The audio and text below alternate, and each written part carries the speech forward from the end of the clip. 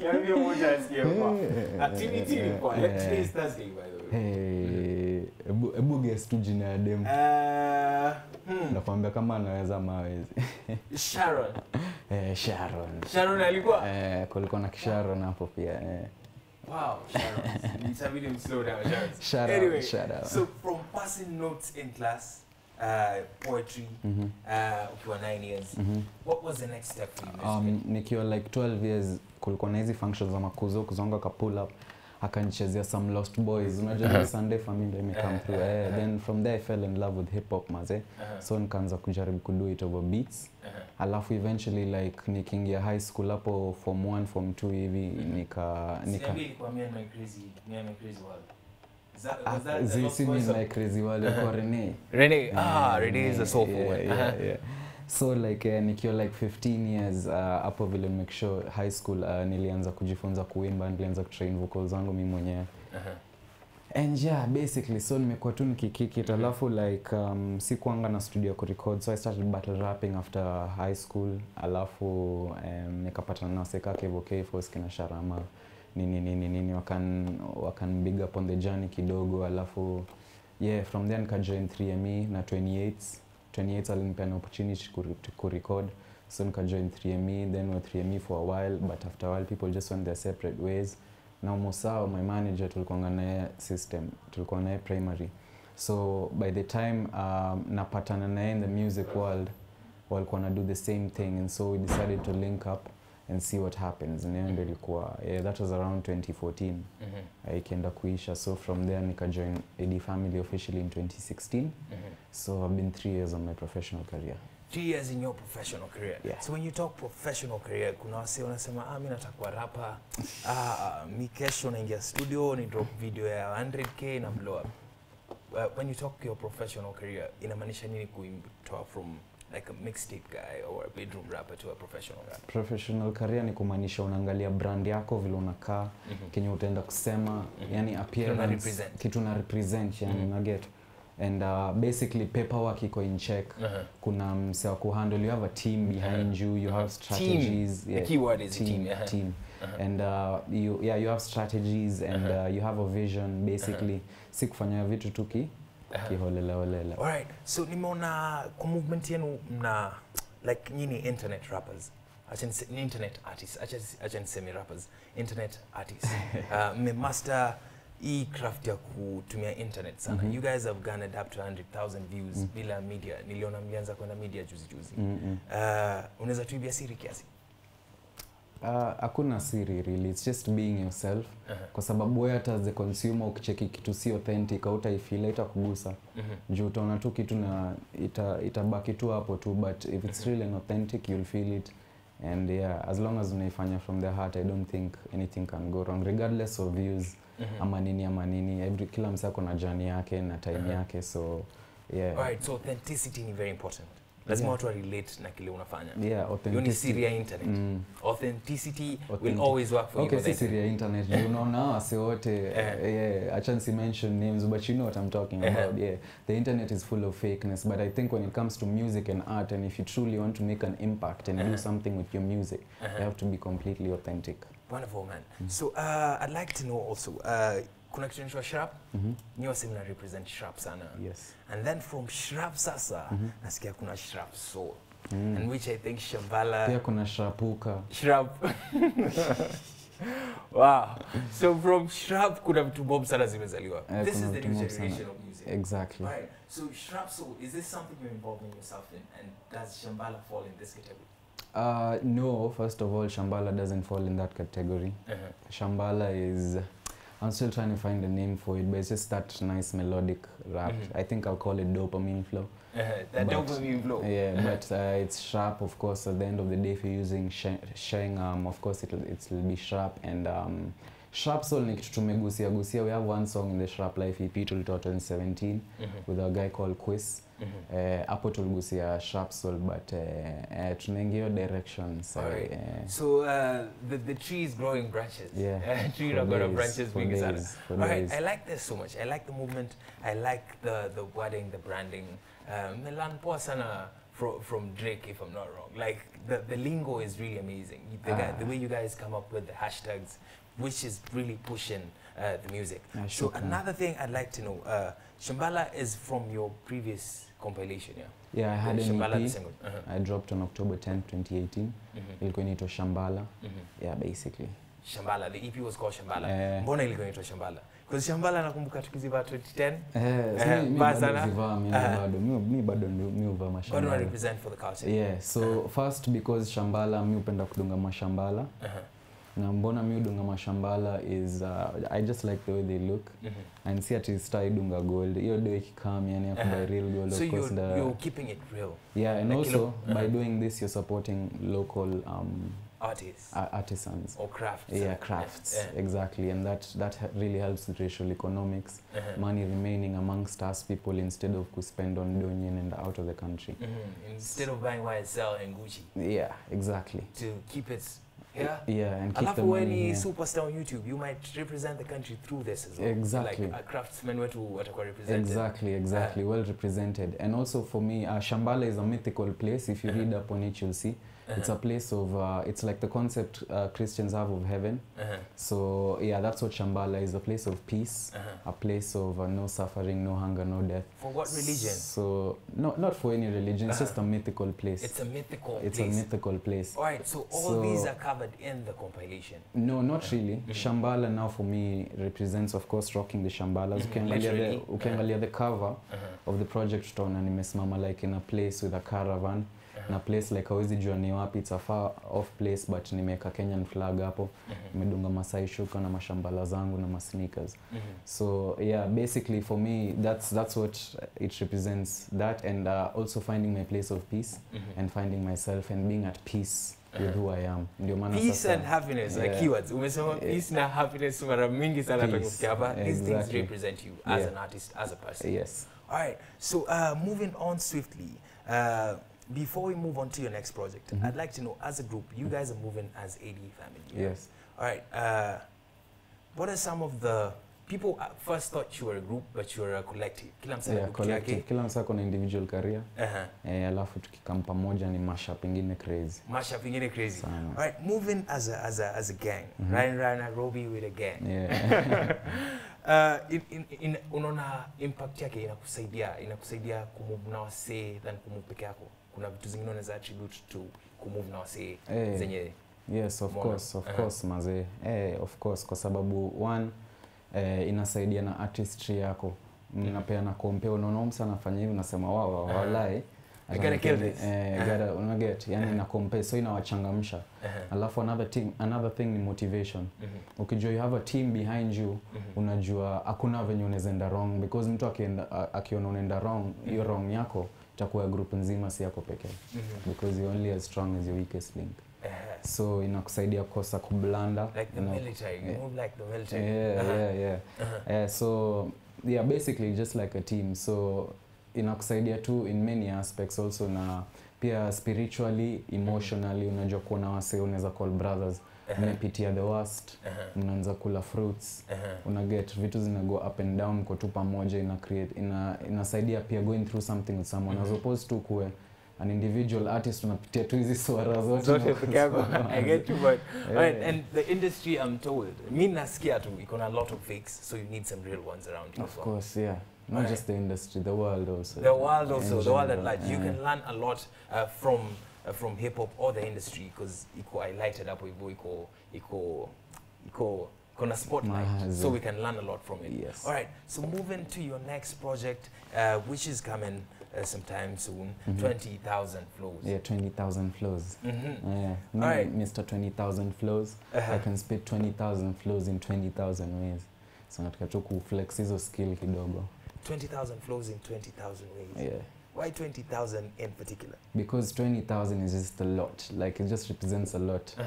Nikisema 10,000, you know, that's after 9,000 in the first like the first 10. Ni 5 digit ama ni 4 digit. 5 digit. Do we count the zeros ama tuna count hiyo moja? No, size on 10k ni the first unaget. So that's the smallest version of a 5 digit number. So at least kusema 20,000 flows msana on it's more than the least. More than release. Yeah, plus it just sounds good coming out your mouth, like You come at 20,000 70 flows. times, 70, Yeah. but Yeah. I feel that. I feel that. So 20,000 flows in 20,000 ways. 20,000 flows is coming out soon. Yeah. Do you have a date for it? Not yet. Not yet. Yeah, I can't All right. promise anything. Who's in the kitchen with you? Well, production-wise, naweza sema Dede. Dede is a Kenyan based in Chicago. I'm doing some production myself as well. There's some production from Butchos also as well. And some production from Lemario. As per artist, sahi niko na feature tu moja. Sijaongeza wengine. I haven't thought of more features, and that's what I'm actually working on. The only feature hapo ni Omslo Montana toka Coast. Ule msana anaimba Kisauni, ile ngoma Kisauni. Representing Kisauni. Kisauni, yeah, 8100 gang, shout out 8100 gang, yeah. So Omslo Montana so far ndio niko naye. The rest I'm just working on a build to the content side. You're just building the content, yeah, so far. All right, so we've seen 2 videos of Shambhala. Yeah. Shambhala the song and Facts. Facts.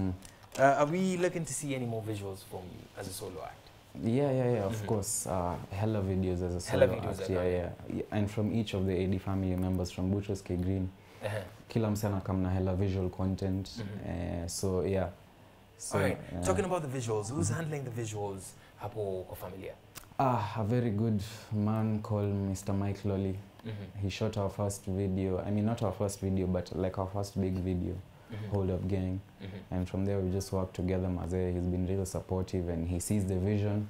Shout out Mr. Mike Lolly P, best director. Best director in the country right now. I'm Yes. in the east of Africa. Yeah, the best hip-hop director. The best hip-hop director. All right, so visuals. All right, Wakenya wanapenda videos sana. Don't you think? Yeah, Wakenya wanapenda kila msee. It's easier to see what you're hearing. All right. Yeah. So videos work better than the audios, or videos are just that push the audios? Well, it depends on really what you're trying to do. Like if you have things in a project collectively, then it helps to have some audios that don't necessarily need to have visuals, but like expound on the aim of the project or the feel of the project. But kuna zile, yani, they'll have a certain impact, and they do define and they further your definition of who you are as an artist. So inabaki umetoa visuals ndio uonyeshe wase more of that side that you're trying to portray. Yeah. All right. So as an artist, how do you pick the videos that you're going to shoot from a compilation? Like kama Shambhala, ulichaguaje Facts na Shambhala ndio zikuwa na videos, the first 2 videos?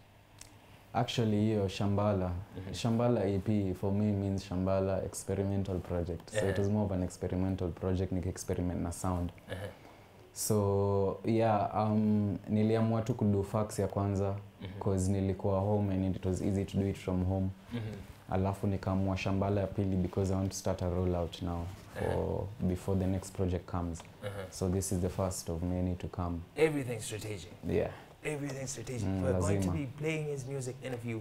He goes by the name Dope I mean, representing AD Fam, representing Shrap, representing Kenyan hip hop, representing hip hop at large. We have his songs lined up by DJ Raji's. Ziko ready, yeah? Yeah. All right, but before we play the music, and before we go into some other questions, there's a game I like to play. Do you like games? You don't seem like you like games, but I'm going to go on. Anyway, so it's called Word at First Word. So I'm going to give you a word. It's called what? Word at First Word. Word at First Word. Yes. Okay. I give you a word, and then you give me the first word that comes in your mind. Sindo, let's do this. Okay. Is you ready? Let's go. It's time for the moment of truth. Word at First Word with Dope I mean. So yes, Nairobi. City. No Nairobi. Music. T.I. Trapper. Nasty Z. Flex. Johannesburg. Bay. Johannesburg, Bay. Nifikiria tu Bay. Alright, why Bay? Because Majozi is from Johannesburg. Bay, Cape Bay. Oh, Cape Bay. Oh, Johannesburg. Oh, Bay. Haiko kwa Bay, lakini nimefikiria tu hivyo tu. Alright. Octipizzo.